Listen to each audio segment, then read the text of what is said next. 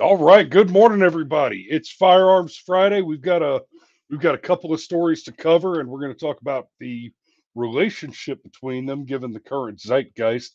And special treat for you guys. Cameron is joining us, and here he is. Morning, sunshine. How you holding up? I'm holding. I found time to watch the first episode of Fallout last night. Was it as disappointing as I expected to be? No. And I thought it was going to be disappointing for the same reasons you did. Be like, wait a minute. So we have a female lead, and we've got to make sure that we show all the representation and diversification in the trailer. But the first episode actually wasn't bad. I don't know if the series is going to be good, but the first episode actually kind of managed to nail the super dark humor. Like, it pulled no punches, but it was kind of funny, and you felt like you were going to go to hell when you died for laughing at it. So I'm I'm going to check it out because I'm a big fan of the franchise. But the first review I've heard so far, Tim Pool said he watched it with his girlfriend, and he was a big fan of the franchise. Um, and his complaint was that because she is not familiar with the franchise, he had to pause often to explain because it apparently the showrunners, the writers, just operate under the assumption that the only people that are going to watch the show have played all of the video games for 1,000 hours or more apiece. Which, hey, in all fairness, that is the target demo, right? Like one of the problems with all the Kathleen Kennedy Star Wars stuff is she went into the production and she began with the premise, okay, listen, we hate the fans and we want to get rid of them. yeah, So the Force is female. No, no, it's not. it's Yoda was not. very It explicit in really isn't. this. It's quite literally gender neutral. It's the thing you swear you want, you liberal moron. Anyhow, we're not talking geek stuff today, are we? We No, could. we I'd are love not. to. We are, well, we're going to geek out a little bit as far as getting we're gonna get a little wonkish on predictions related to the stories that we have on hand. So you really wanted to cover this one, so I'm gonna ask you to kind of take the lead on it. Uh for the first story, we're gonna start with the Crumbleys, and let me switch over to this. Now, I have three articles pulled up. One is this one, obviously from C. I've got two from CNN and one from the New York Post. So the first one from CNN talks about the actual sentencing. The second one from CNN talks about this headline: James and Jennifer Crumbley were found guilty, but they took different paths to get there. And this is going to be part of the tie-in with the Dexter Reed story, which we'll get into in just a minute. But Cameron, I want you to kind of open us up on the sentencing of James and Jennifer Crumbley. Okay, so Ethan Crumbley was a school shooter. Um, was arrested and charged as an adult.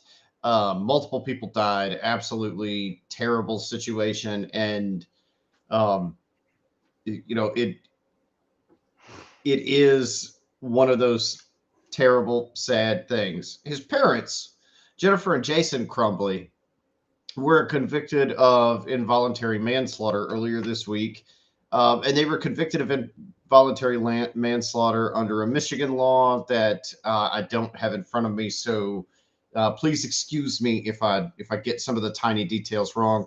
But the Michigan law states that if a child commits a crime on school property and or with a gun, the parents can actually be held criminally liable for what the child did. There's actually been one conviction previously under this law. I tried to go down the rabbit hole of this.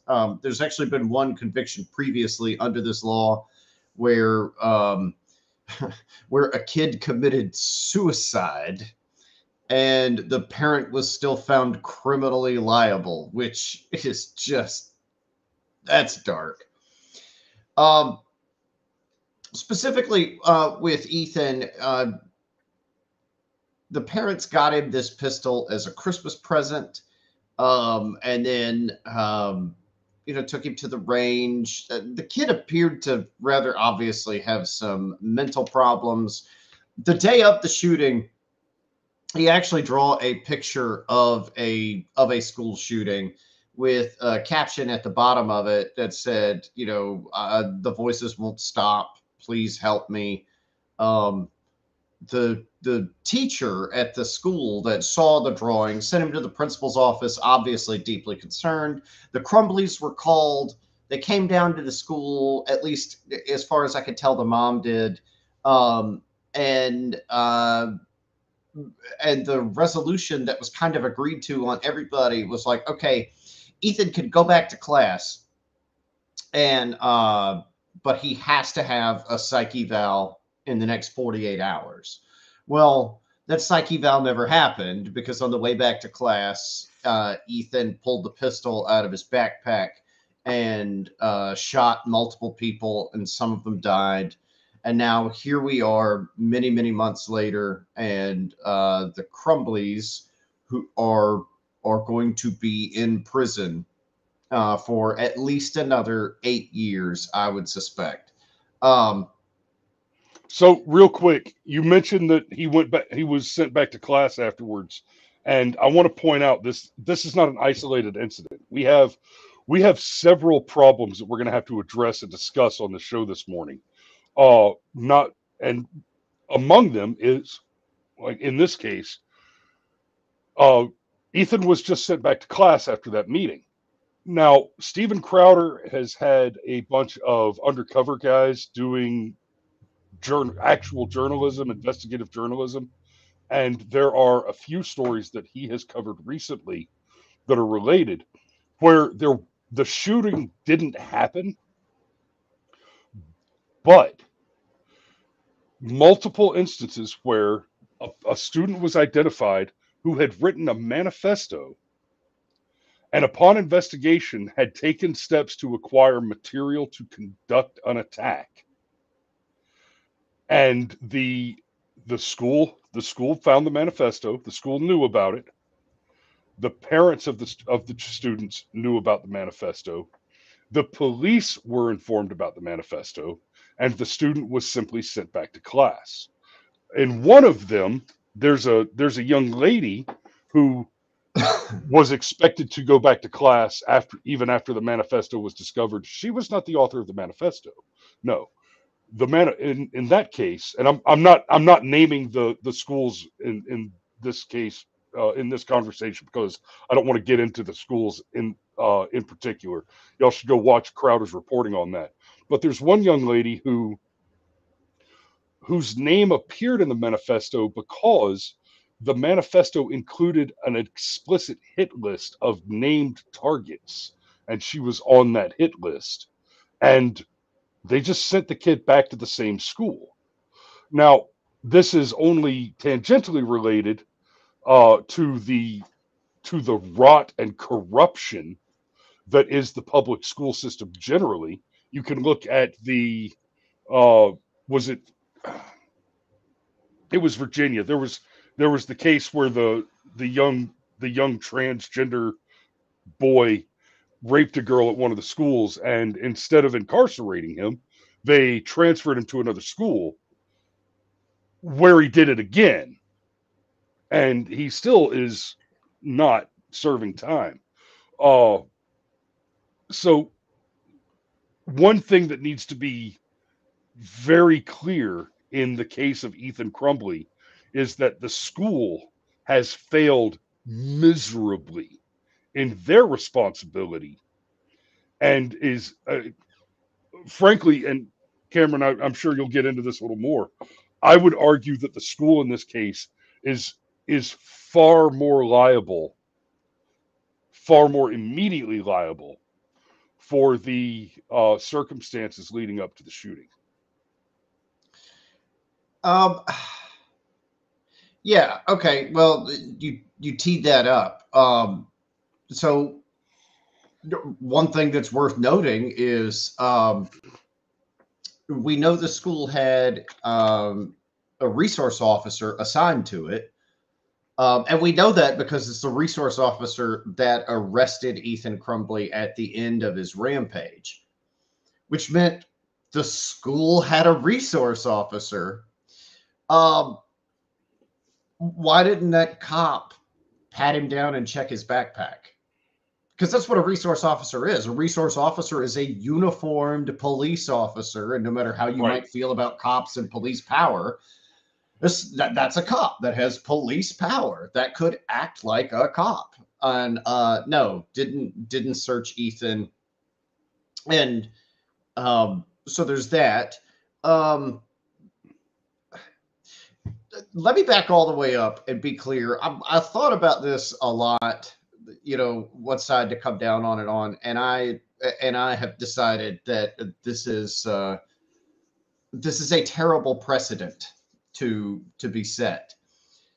But I am going to support that argument. but moving past that, okay, fine. If the parents are liable, why is the school not liable? Well, okay, because the law doesn't say the school is liable. The law says the parents are liable. Okay, and that's fair enough. That's a good answer because it's what the law says. But it's only a good answer in the most strictly technical sense. Yes, and then even, and I've said before, I'll say again, I hate legalese. I hate getting into the specifics of law. I think it is an entire business that is conducted. There's a certain amount of what would you call it? There's a whole lot of extra flowery language that's included in law in order to make it obtuse, so that you have no choice but to use the legal system itself in order to navigate the legal system. All Correct. that being said, but well, they charged Ethan as legal an adult. legal documents are written in legalese by lawyers who are trained to write and understand the legalese. In particular, there's two reasons for it. The one primary reason for it is specificity and clarity in theory, so that there can be no confusion within the context of the contract or the legislation, whatever the document is. And in fairness, if you are adept at understanding and reading legalese, they are very clear. However, the other side of that is that they are written in such a way as to be clear within the context of a particular professional jargon in order to exclude the understanding of the document by the layman as a mechanism to secure professional job security going forward, and to create a bar to entry for the layman to understand the documents with which they are presented. Well, here's why I bring up the interpretation of law, because to me, as a layman, as somebody who really detests dealing with legalese, I'd literally rather read instructions for how to put a bunk bed together from IKEA. But they charged Ethan as an adult.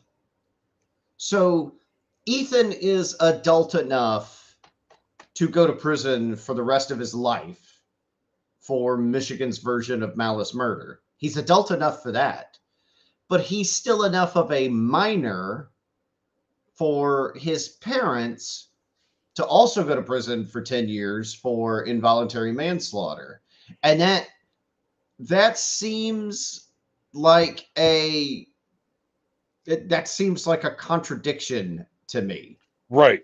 Alex says if a parent breaks their I'm kid, going to get there. why shouldn't I'm they actually be held liable? Manslaughter is a bit much, but there's certainly liability there. And as Cameron just pointed out, Ethan was charged as an adult. So here's the real problem. Since Ethan was charged as an adult, and then his parents were charged with liability for the neglect of their child, I have this question for you, Alex. Let's take a case, any case, where you have a murderer who is convicted of committing the crime of murder, and say he's 18 or 25 or 40.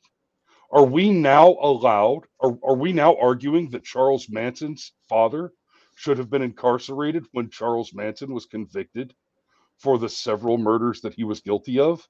See, that's a big problem. Pitt Danny asks, "What's his age?" He was 15 at the time that he committed the crime, I believe. Yeah, he was 15. That's what he said in his manifesto. And to So be clear, apparently, this is a kid that left a manifesto in which he said, "I want to kill X number of people. I want to kill these particular types of people."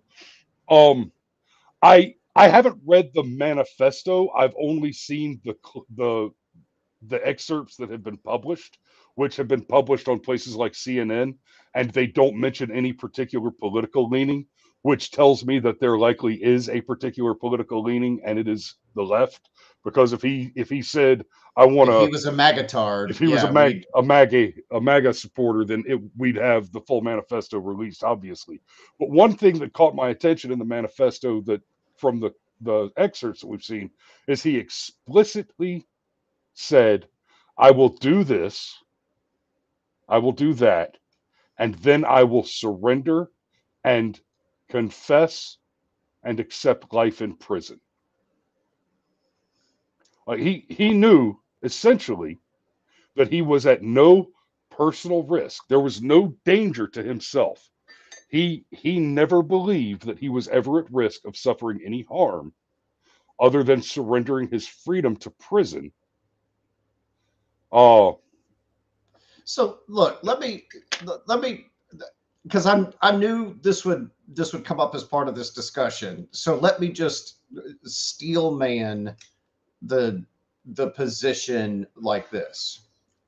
Apparently, the pistol was not locked up, and it was known that this kid had mental problems.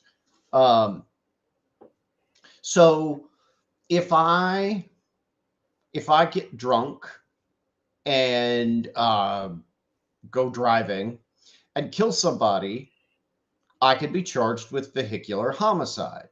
I know these are not strict one-to-one analogies here, but we do legally have a whole set of laws on the books that allow you to be charged in the death of another human being. That's in fact why we have manslaughter charges. And even ethically, as a society, we do accept that if your actions cause the death of another human being, you can be held liable for that.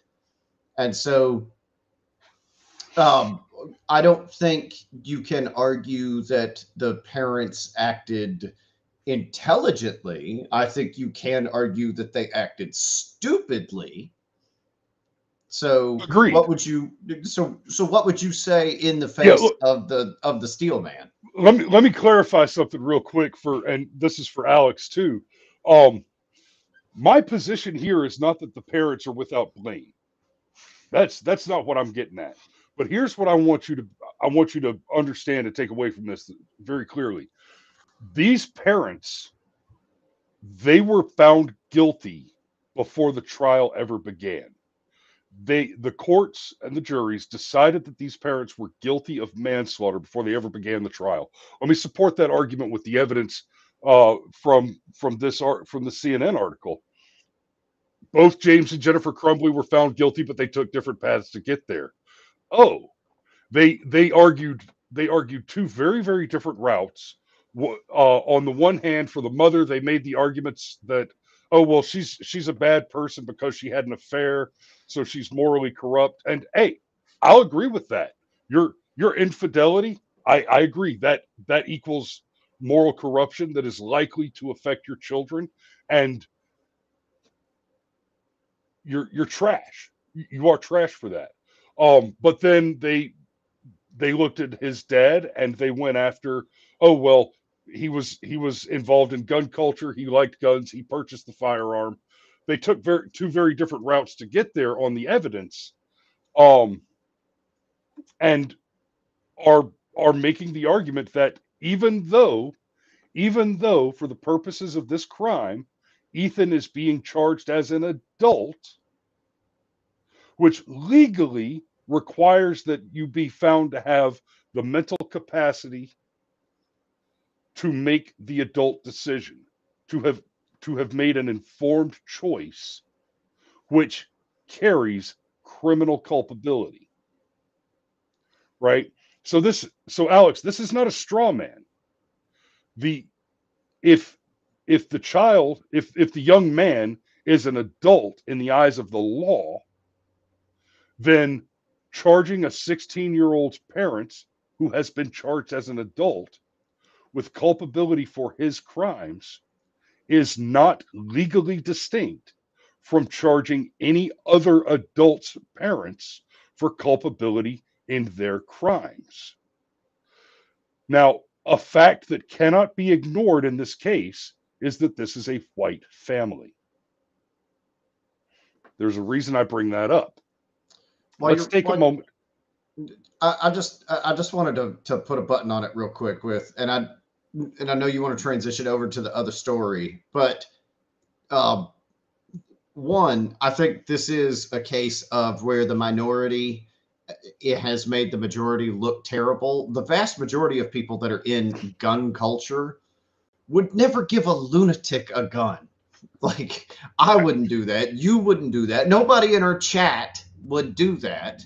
The vast majority of people that believe in the Second Amendment, like myself, that want to see the NFA repealed, like, we don't need the NFA to know who should have a gun and who shouldn't. Like we already know this. There is no gun show loophole, you stupid shits. Stop it.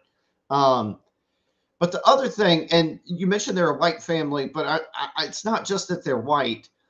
They're relatively unattractive people that don't conduct themselves very well, that have both got a checkered past.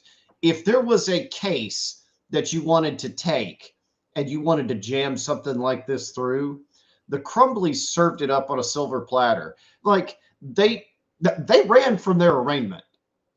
They took $4,000 out of the bank and went and hid in a warehouse. Oh yeah, don't get me wrong. These guys are trash. They fucked up. they could hardly be more wrong in how they handled themselves. But back to Alex. Alex is 100% right to say that at the barest minimum, no reasonable person can say other than manslaughter is a stretch. So it's now, in fairness, given that and giving it over to Alex that manslaughter is a stretch, and that I agree with you 100% on that. In fairness, I don't know what would be the reasonable charge. And Alex is saying the age is irrelevant. No, the age is not irrelevant because of the fact that the child was charged as an adult instead of a minor. The age is absolutely relevant. Well, since the law in Michigan specifically states that if it's a minor who commits a gun crime on or near a school, like, the law itself very, very, very narrowly targets this. Like, if I wanted to go into full-blown tinfoil hat Alex Jones territory here, you'd write a law like this and then try and get some false flag attack to happen so that you could enforce the law, and now you have the precedent on the books. I'm not going that far. Well, let me go kind of almost that far. This is a little different. And this is where we get back to something that we've talked about before. And I get to talk about Tim Pool a little bit here because, like I've said many times in the past, the slow red pilling of Tim Pool has been a privilege to watch. So let me show you the story of DexterReed. And you'll note this is a web search, right? I'm just showing you a DuckDuckGo search because here's what I want you to see. DexterReed killing. Body camera footage shows 96 shots fired. DexterReed shooting in Chicago. What you need to know. DexterReed. Chicago police fired nearly 100 shots during fatal traffic stop. Right? I just searched the name DexterReed. 11th Precinct District Council. 11th Police District Council calls for restraint in community. DexterReed shooting leaves Chicago with questions that demand answers. Head of Chicago Police Oversight wants officers in DexterReed shooting stripped. Cameron, you asked in the chat earlier when I mentioned I was going to discuss this story on the program this morning, what do you know about the DexterReed shooting? I know I've seen his mama on social media going, they killed my baby. do you understand that this incident, and because certainly you cannot extrapolate this information from the data that I've just shown you. You understand, of course, that DexterReed fired 11 shots at the police, hitting one of them before the officers opened fire. Yeah. If this had gone differently, DexterReed would be charged with aggravated assault and attempted murder. Yeah, that's yeah. This was a justified shooting. That was a clean shoot all day. Yeah, but you wouldn't know that from looking at the Google search, would you? This was a clean shoot all day. Now, I'll grant that 96 shots. Okay, there were several police officers around the vehicle, and like Xander, that's a great comment there. Because I don't know about you, Cameron, but I've shot people in vehicles before, and it's tricky because it's not just about your marksmanship; it's about stuff moving around and getting in the way. It's tricky shooting people in a vehicle. I have never shot anybody in a car. There's a reason we use a belt-fed machine gun when that comes up, if possible. No, clarification that was in an active war zone, color of law, within the context of Barack Obama's rules of engagement. It was a cool shoot. I mean, clean. Anyway, but what I'm getting at, why isn't DexterReed's mother being charged for the shot that hit the police officer? Well, the technical answer is because she lives in Illinois and not Michigan. But the correct answer is this: they're black. It really is that simple. We look at the story of Daniel Penny, who attempted to protect people being attacked by a repeat violent offender with known mental illness. And the end result was that the violent criminal died at the hands of a U.S. Marine. And the Marine turned himself in when asked, went quietly. But now we've got proven. But now we've got this. We've got George Floyd 2.0 here in DexterReed, where we have these headlines where they are clearly and very carefully attempting to use Russell conjugation to craft a narrative with the hope that they can reproduce the Summer of Love riots of 2020. And we can go back to the Ahmaud Arbery case when you and I first discussed it on the show. And I pointed out, look, here's what's happening in the Ahmaud Arbery case. It's a clear-cut case of self-defense in an instance where a citizen's arrest went sideways. That has been the determination of more than one prosecutor, but each of those prosecutors has been harassed and intimidated by BLM. So the terrorist organization has threatened the prosecutors until they recused themselves, and they just lather, rinsed, repeated that cycle until they found a prosecutor that said, you know what, I'll hang a white boy, I'm down, let me do that. And then it even went so far in that case as the judge listened to the defense give their defense and then said, you're not allowed to use that defense. Now, this is super dirty. If you understand how these cases work, the judge was informed beforehand what the defense would be. And then he waited for them to present that defense to the jury and then nullified the defense, which in effect takes what has now become an admission of guilt. But it wasn't an admission of guilt. It was a description of the situation, taking into account the relevant law. And then the judge decided essentially to repeal the law, just on an ex post factum basis. Just, you know what? I've just decided that law doesn't matter anymore for the purposes of this case. So the judge went out of his way to set them up, right? So you take that case, you take George Floyd, you take this DexterReed story, the thing that's going on with James and Jennifer Crumbley. Remember the couple with the pictures of bad marksmanship discipline on the front yard. I don't remember their names, Yeah. but you know what I'm talking about. And they were clearly in the right. You got a bunch of terrorists ripping down your gated community gate and throwing bricks through windows and waving and firing guns around. And you walk out in the yard with your firearm and say, "Not in my neighborhood, not in my yard." And oh, well, they go to jail. Okay, no.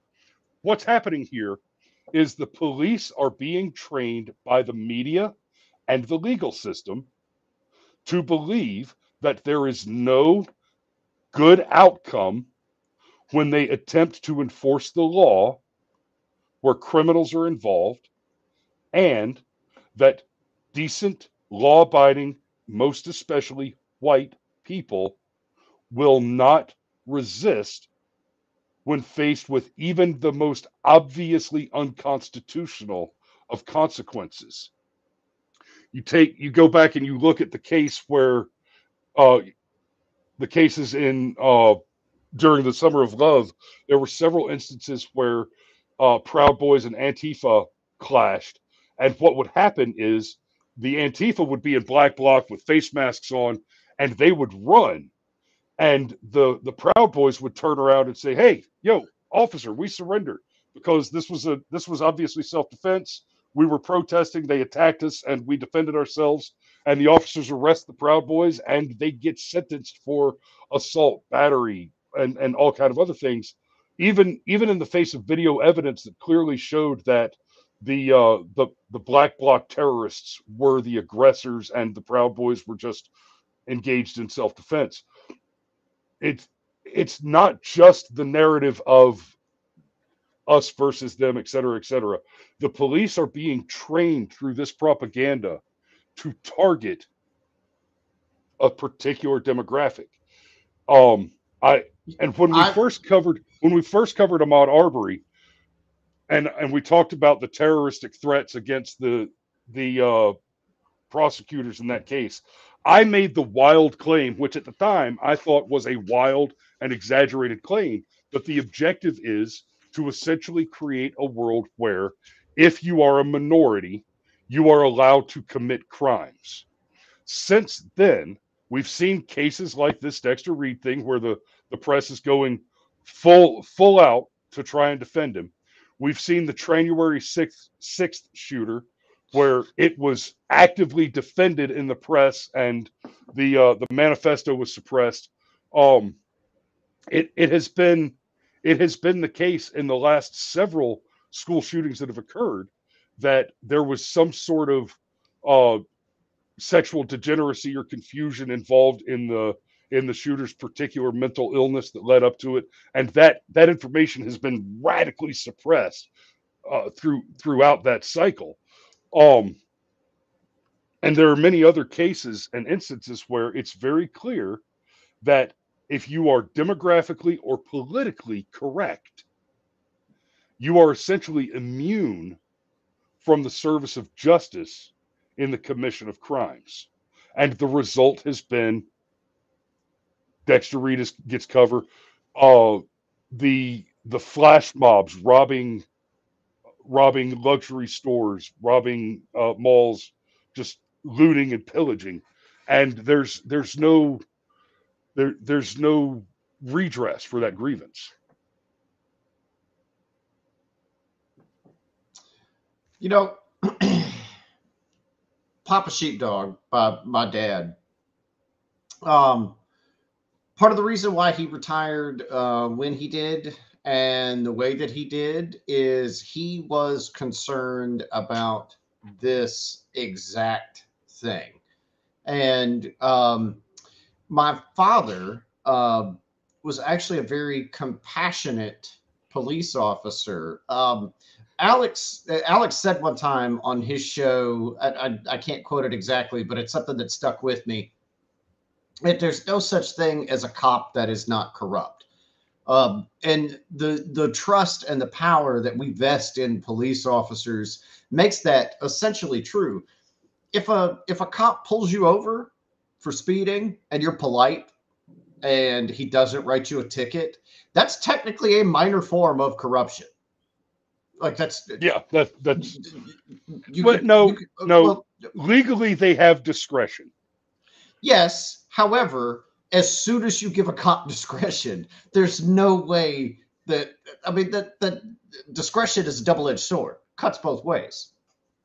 And my father, being a compassionate police officer, understood that if you were dealing with the cops, you were probably in one of the worst moments of your life. Didn't matter if you were the victim or even the perpetrator. Now you're dealing with the cops. Like, it's never, hey, I'm having a great birthday party, officer, and I want you to just come inside and have a piece of cake just cause. No, it's because, oh, officer, I'm having a birthday party, and Uncle Jimmy and Aunt Jane had too much to drink and they got in a fist fight in the backyard. Like that's usually why the cops are there.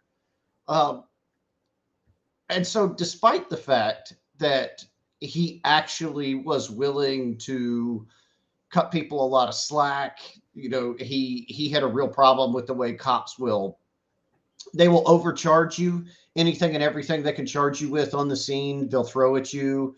And then you sort all that out in court. Like he had a real problem with that, even though he understood the logic of that practice. And he understood that there was not going to be a place in the world for him. That having a man of his level of ethics, recognizing the awesome amount of power and responsibility that he had,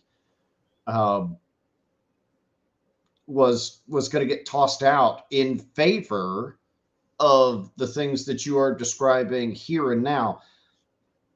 Specifically with regard to the DexterReed situation, first of all, 96 shots is nothing.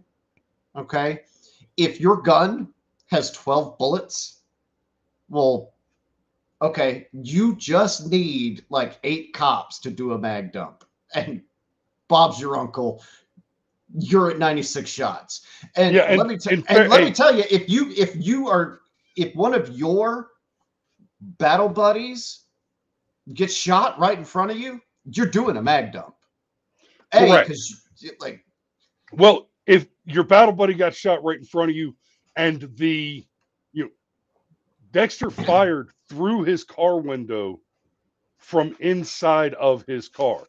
If your target, if your enemy, if the person attempting to murder you with a firearm is dug into what amounts to a bunker, is in an armored, fortified position, mag dump is your tactically correct solution. Period. With unless you have ordnance available, unless you've got a light anti-tank weapon or a claymore or a hand grenade available, mag dump is your solution. Or belt dump. I don't think the DexterReed situation is going to gain traction as another George Floyd flashpoint for a couple of reasons. The George Floyd video was hard for everybody to watch.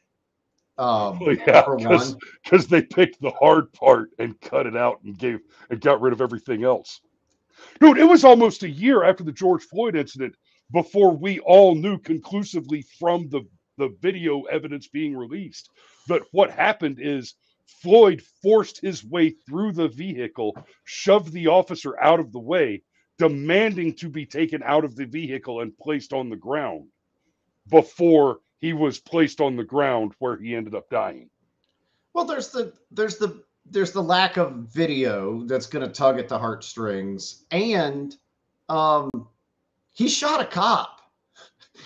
DexterReed shot a cop, not George Floyd. That's correct. No, George Floyd just threatened to shoot a pregnant woman. That was a totally different thing. And that's and this is important too. DexterReed didn't just shoot at cops. He hit one. Shot a cop. We've seen the body camera footage from several angles now. It is unquestionably clear that DexterReed opened fire first, and the other officers did not return fire until just a moment after the officer who was hit and went down. The officer that was shot hit the ground before the first cop opened fire, and then they all opened up. Which, I mean, correct response. Like said at the beginning, like clean shoot is clean. But I don't think this one is going to stick. In fact, I knew, and this is cynical, but it was accurate. I didn't know much about the DexterReed situation, but the first time I saw his mom in front of the news cameras weeping over how they killed my baby, I knew that her baby was engaged in a criminal act when he got killed. Literally didn't even need to look it up. I already knew that. And then surprise, surprise, I looked it up and it's like, oh yeah, here's the other side of the story. He shot a cop. Oh, well, that makes things slightly different. Okay. If he had 96 rounds fired into his vehicle over a bag of weed, okay, maybe we're talking about something here. But no, he shot a cop. So yeah, and while I understand the point that you're making, real quick, he shot a cop. For the sake of argument, let's real quick, just for the sake of argument, let's do a little thought experiment. Let's assume that all police are so corrupt that the morally correct thing for all human beings to do is to take up arms and engage in combat with the police. Just for the sake of argument. And I want to point something out. No matter what the level of corruption is, from a strictly tactical position, the fact of the matter is that the police are armed and armored. And if you choose to open fire on that entity, you are choosing to assume the risk that comes with engaging in mutual combat. Yeah. Oh, right? yeah. To be clear, I am not making the claim that we need to take up arms against the police. I'm making the point that if it were the case that were the moral and reasonable thing to do, and there were even a good lawful argument for it that you could make in the court, the fact remains that you are making a particular choice to engage in a tactical decision which has specific and clearly predictable outcomes. And that is the choice that DexterReed made when he opened fire on these officers. Yeah, violate the NAP at your own peril. Yeah. Like that's, and you and I have talked about this before. It's not that there are not times where, that violence never solves anything. Well, except for all the times violence did actually sort of solve the problem. But anytime, even if it is justified violence, if you engage in violence, like, boy, that's a sword that cuts both ways. If I pick a fight with you and you knock out 2 of my teeth, well, yeah, you are the one who knocked out my teeth, but I am the one who picked the fight with you. You just gave me an idea for a show. We should do a show entitled No, I'll have to work on the title, but something to the effect of no problem which has not been solved by violence was a legitimate problem. That's, yeah. Yeah. We ought to, or it wasn't a serious problem. We ought to pull out that line of dialogue from Torg in Borderlands where he says, violence never solves anything except for all the things it does. Like that was, I love Torg. So I was out last night with a shark wearing a bolo tie, and you ask yourself who was wearing the bolo tie, me or the shark? Answer: yes. Yes.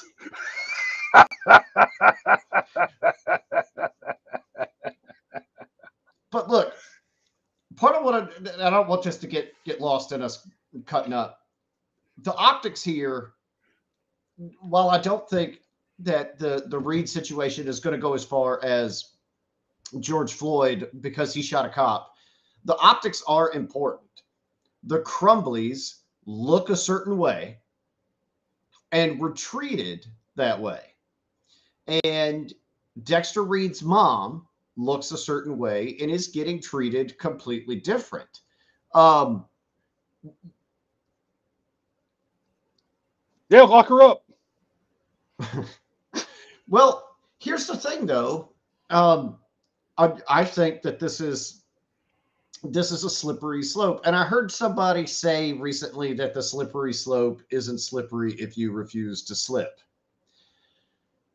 And Okay, fair enough. That is true. In the Dark Knight, like Batman literally violates the civil liberties of the entire city to catch the Joker. Like, please believe that movie is about terrorism. Like, it's about Batman and the Joker, but it's actually about combating terrorism. It's Um, it's it's very much about the Patriot Act. yeah, yeah. And then, of course, part of what happens at the end of the movie is Batman takes all the blame for everybody's crimes, but destroys his ability to spy on the entire city. So, like, okay, fine.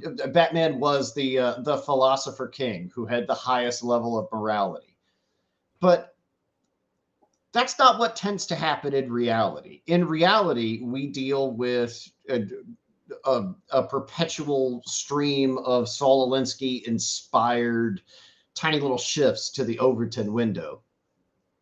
And um, something like this, where parents are charged with manslaughter. Like in the state of Georgia, we've actually got a whole lot of laws, if you wish to avail yourself to them, where you can come back from almost any crime. There are a few that you can't come back from, but you can come back from almost any crime. And on the other side of it, it might be 10, 20 years later, but you could actually have everything come off your record and no longer be a convicted felon. And there's a lot of states that have got programs like that in place. Manslaughter is one of those things you cannot come back from. So to charge somebody with manslaughter essentially ruins their life. Even if they're not convicted of it, you don't think it's ever. That's one of those things that the Google search engine is never going to forget. Like, I'm going to type your name in and I'm going to see that you were charged with manslaughter. So why is this a slippery slope? It's not just a slippery slope in the legal sense. It's a slippery slope in the sense of, for better or worse, we live in an online world where your Facebook and your X and your TikTok and all that drive the narrative. They are part of and a driver of the zeitgeist. So to even get accused of something like this is terrible for you. It has the potential to really just ruin your life. And then when you factor in all the stuff like with Hunter Biden's laptop, where basically everybody put their thumb on the scale and said, actually this laptop might be real, and we know this laptop might be real, but we're going to tell everybody that it's not, and we're actually going to threaten and harass any news organization or social media platform that runs with the story. So, what blew my mind was that the FBI had the laptop for a year before the New York Post article. Yeah, well, I mean, we've seen what's on the laptop. It's full of evidence of crimes and essentially statements at the very least, hookers and blow. Yeah. And some of those hookers are very clearly underage. Yeah, it's and I want to address something real quick. Anarchy asks, do cops have more of a right to self-defense and life than the average person? Xander says no, and then adds, they're granted more leeway in general, but they have no additional right. Another major factor in that question, Anarchy, I agree, and it is legally the case, as Xander points out, that no, police officers do not have more of a right to self-defense and life than the average person. However, the fact is that because of the nature of their profession and their daily activities, they have a much higher degree of probability to be engaged in a self-defense type situation than most of us do. Right? They do in fact have a high contact profession where they're actively looking for situations where self-defense is likely to be a factor. Most of us in our day-to-day lives, we're not out looking for situations where we're putting ourselves in additional clear and present danger. I put all that shit behind me. I'm retired. I don't hunt terrorists anymore. Much as I miss it, it's not the game. Anarchy reminds us of the cop that shot at the Acorn. Okay, we covered that on a Firearms Friday episode. I showed that video. That shit was hilarious. So here's the thing, though. I reject the slippery slope fallacy in this sense. I do think it is a legitimate fear of the slippery slope, because, and I've thought about the best way to phrase this, because Chris and I actually gamed this show out days ago when the verdict first came down. It's not just that we are opening up this bizarre world where now parents can be charged with criminal liability for the voluntary actions of their children. And this is a world where, man, like 20% of the kids are queer or trans or some bizarre thing. This is a world where we locked down society in front of them over a disease that turns out had a 99% survival rate if you did the things that Donald Trump suggested, like get fucking sunshine. So we're going to have kids with all these mental problems, and we're going to have parents that can be held criminally liable for them. Currently, only in Michigan. You don't think you don't think other lefty states? That'll absolutely pop up in California, New York, Illinois. Yeah. Oh yeah. But specifically, I mean, if you've got a Soros-funded DA in your state, then this is coming for you. But particularly, one of the reasons why I fundamentally reject any and all gun laws and think they're wrong is because a gun law denotes a special thing about a gun. Armed robbery doesn't stop to be an armed robbery if I sneak up behind you and put a knife in your back. It is still armed robbery. However, we tend to treat armed robbery with a gun more harshly than we treat armed robbery with a knife, even though it is 100% the same crime.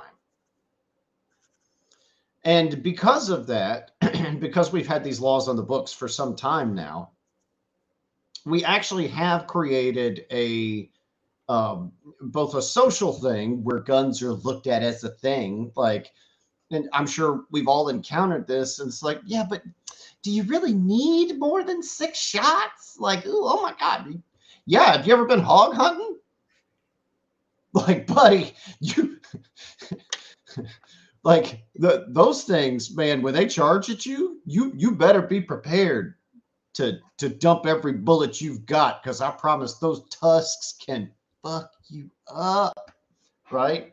But do I need more than 6 shots? Yeah. Frankly, there might be a guy in a car shooting at police officers. I hope I have more than. You think you don't need more than 6 shots? Oh, my sweet summer child. Right. You've clearly never been in a gunfight. But we've created, excuse me, but we've created this sense in society where the gun itself is bad. In fact, excuse me, having a gun on you during the commission of a crime is an aggravating factor. You don't actually have to use the gun in the crime. You just have to have the gun on you while you commit the crime. Even if I'm willing to grant fine, it doesn't have to be a real gun. Yeah, even if I'm willing to grant fine, you use the gun, that's an aggravating factor, because using a weapon is an aggravating factor. Fine, I'll give you that just for the sake of this argument. Just having the gun on you, as Chris points out, it could be an airsoft gun, and you can still have all the gun aggravations added to your charges. Well, why? Because the gun is evil? And that brings it all the way back to the Michigan law. The Michigan law specifically states if a firearm is used.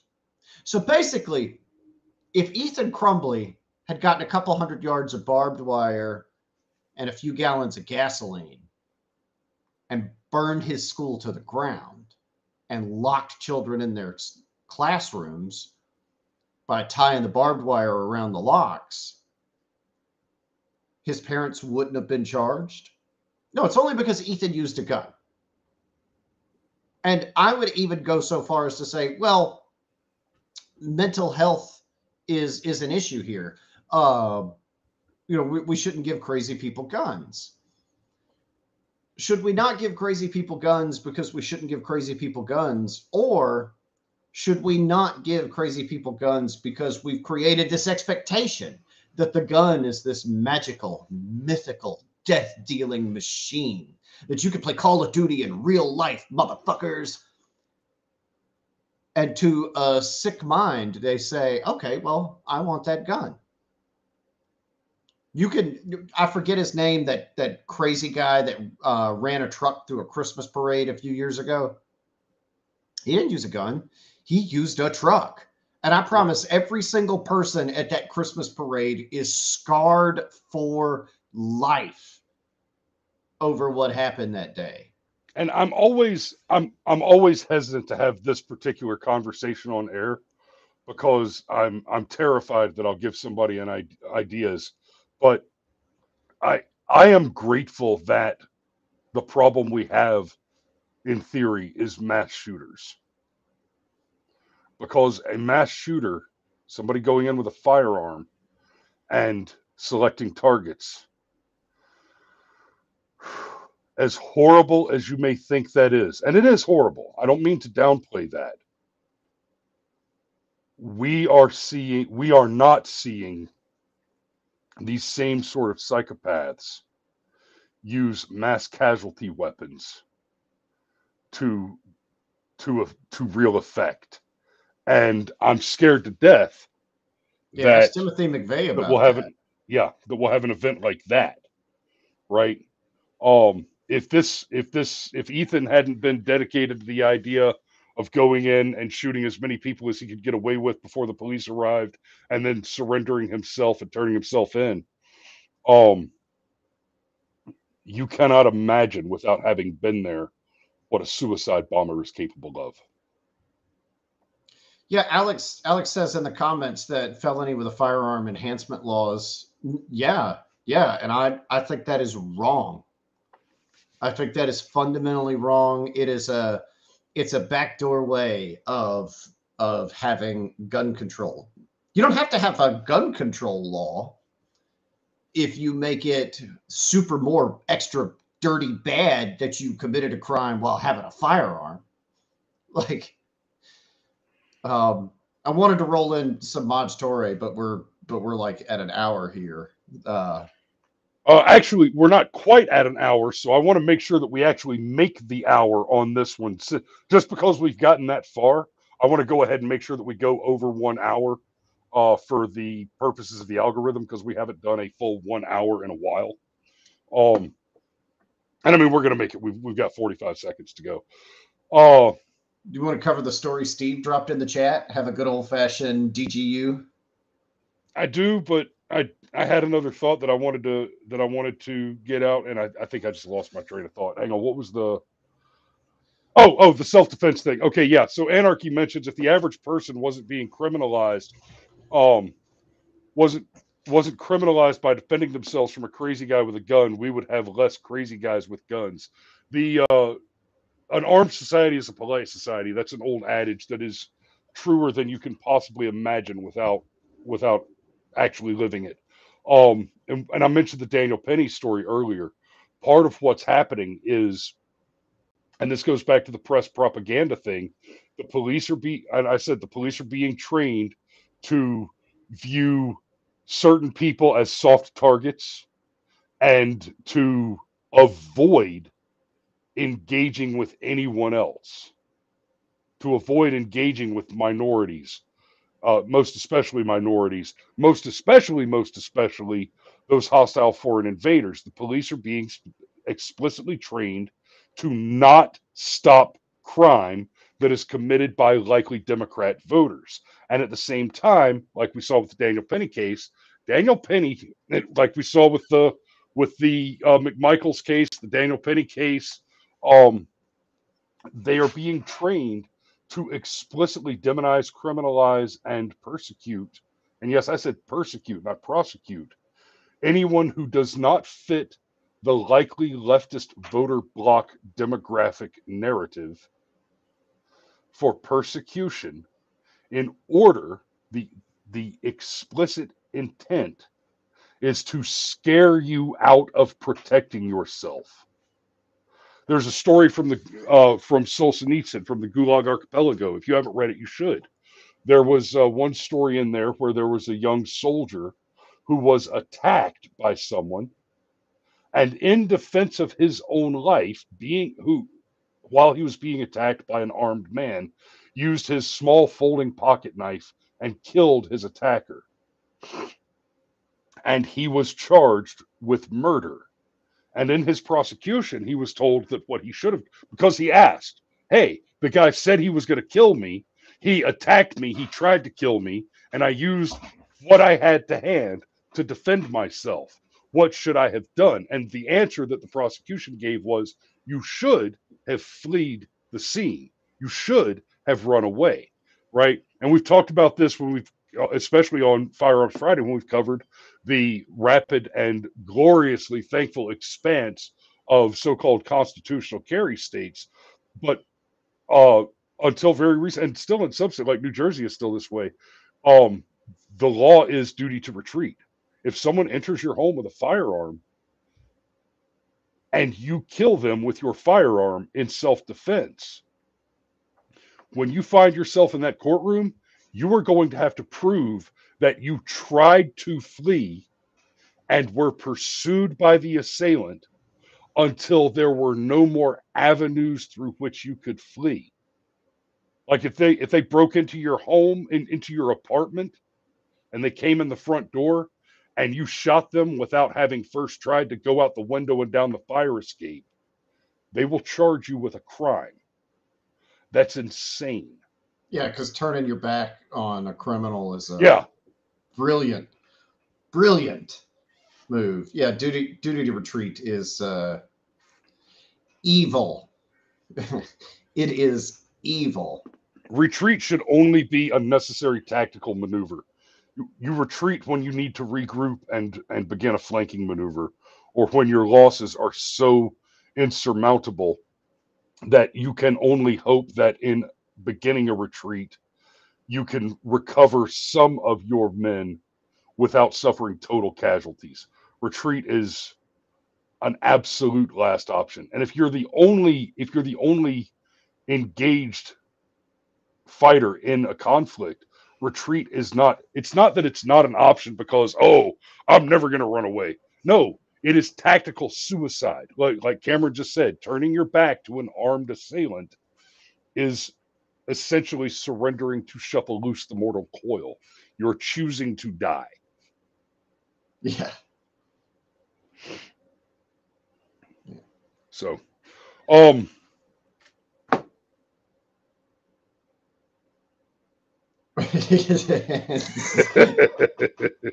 That's a yes. Fair enough. You still got that top comment badge? I feel like that wins right there. Yeah, I do, but only when we're doing it through the OBS. I don't have that set up in the studio setup. I haven't had time to play with this, but I'm about to have in about 3 weeks here. I'm about to have a lot more time to do some stuff with the show. So none of those changes are going to happen before May, but they will be coming up. Okay, we're still live. We're way over time, but since we're still live, let's get one DGU in before we call it a day. How about it?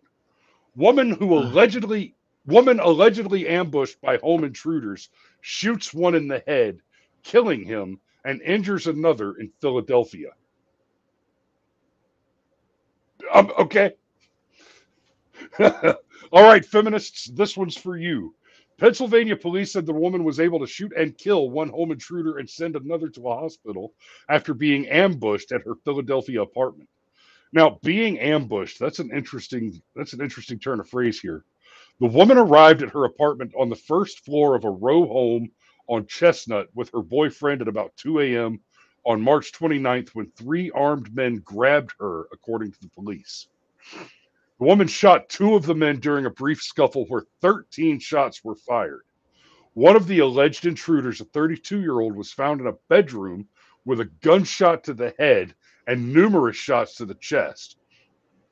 And he was declared dead at the scene. DRT!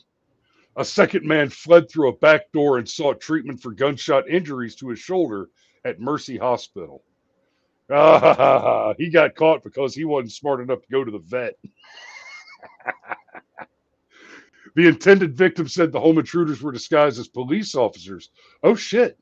Before the altercation, and at least one of the three had what was described to be a badge on a chain around his neck. The 31-year-old man who went to the hospital was arrested, but police had no further information on the third alleged intruder who escaped. A neighbor named Aaron Allen told KYW-TV that the woman had moved into the home with her family about a year prior to the incident.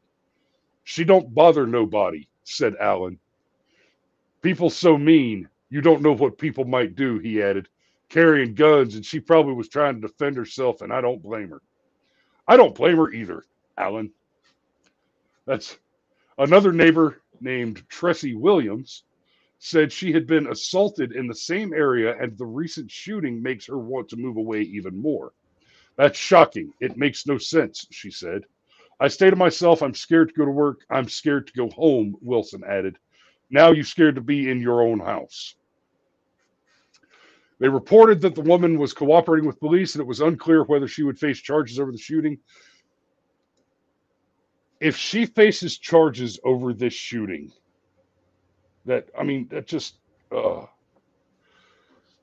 she cannot be charged for the shooting. That just can't, it must not happen. Well, I mean, we're talking about Pennsylvania, and we're talking about Philadelphia. So we're talking about a largely blue state in a definitely blue city. Full of corn pops.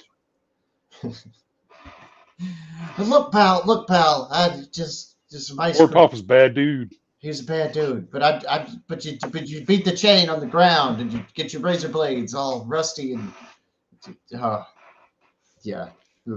elder abuse in the White House continues. So this woman's a badass.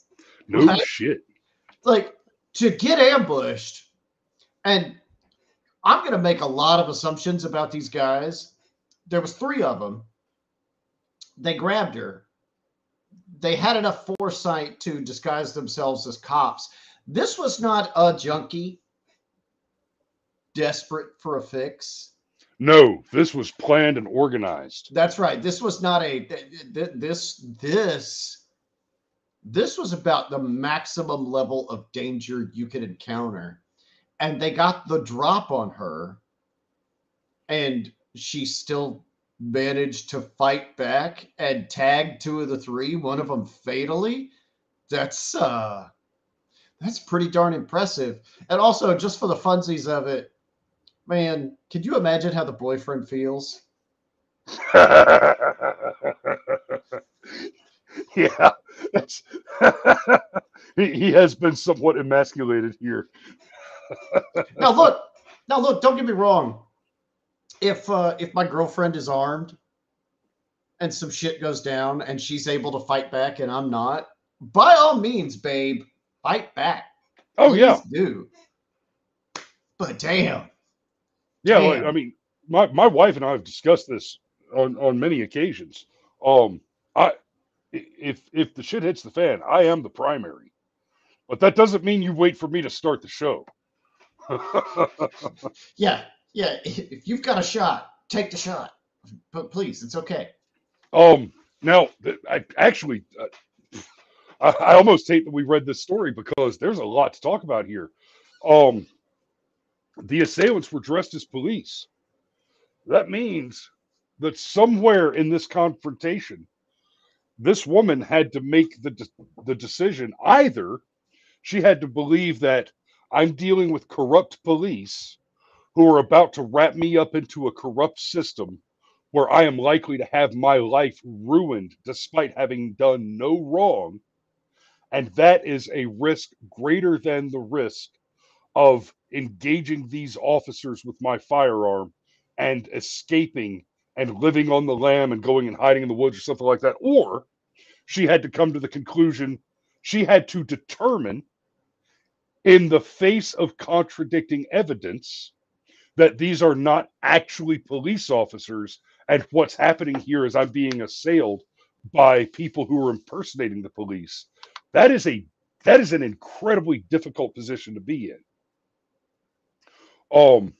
Like there have been cases where people shot real police officers, and it was found to be self-defense because the police officer was acting so extraordinarily outside the scope of their authority, and in conjunction with acting so far outside of the scope of the authority, were endangering the life, limb, property, safety, liberty, etc. of the victim. But essentially, you have to prove that the cop was was originally a cop and had essentially surrendered his police status by choosing to become a criminal without removing his uniform in order to prove a case of self-defense where the assailant is a police officer. So she had to do some quick head math to choose to essentially, right? We know from the story following the investigation that these were not police officers, but that they were dressed as police officers. So somewhere in there, she had to make the choice. I am shooting a cop in the head. That's a choice that she was forced to make in those circumstances. And it, you know, we don't know, and we may never know if she believed this is actually a police officer, but he's acting so far outside of the law that I feel justified in defending myself with deadly force, or this is someone impersonating a police officer, right? Now, I'm assuming that if they went so far as to disguise themselves as police officers, that they weren't wearing just like cheap uh costumes from, like a Halloween costume, right? It's illegal to impersonate a police officer. It is not illegal to wear a costume that makes you appear to be a police officer. You haven't actually committed a crime until you are in some way making the claim to have the legitimacy of that authority. That said, that would be a very difficult position to be in because she had to either believe that she was shooting a cop and was justified in doing so, or that this person was not a cop. And I don't know what factors were there for her mind to process that information. Yeah, either way, she's somebody I'd be okay with covering my six. Yeah, I no think doubt. she could handle it. Like there's no doubt there. Yeah. So, All right. Well, the Smudge has a request. he's just tired of watching me gum. So let's go ahead and get to the safety brief. It is Friday. We are going into the weekend. This weekend, is there anything special going on this weekend that I need to know about, Cameron? No, It's just the weekend. maybe. So we're going to the weekend. So thanks for watching the show today, guys. Here's your safety brief. Don't drive drunk.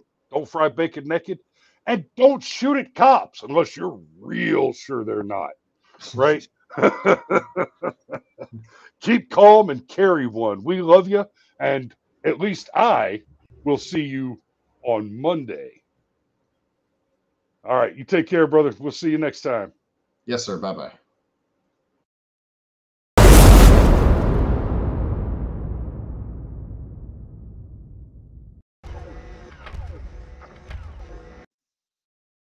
Everything went wrong. It was supposed to do this.